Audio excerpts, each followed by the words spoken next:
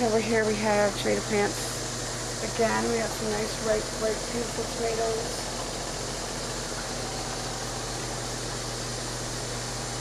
And I believe that's Swiss chard and basil, and we have some okra coming in, some nice okras. And up there we have some stuff. Over here we have his babies. And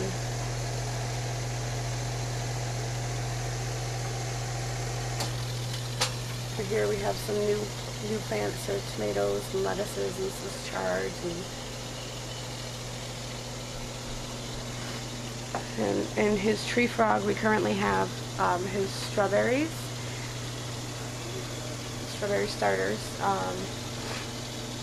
and we have this with the pump system, just like the other ones, where it sprays on the timer with the high pressure sprayers. The strawberries seem to be doing really good in it. And we have it with the drains in the reservoir, and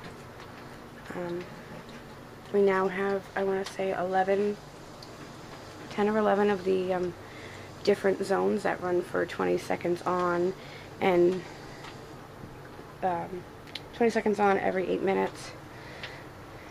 And those are, again, controlled by the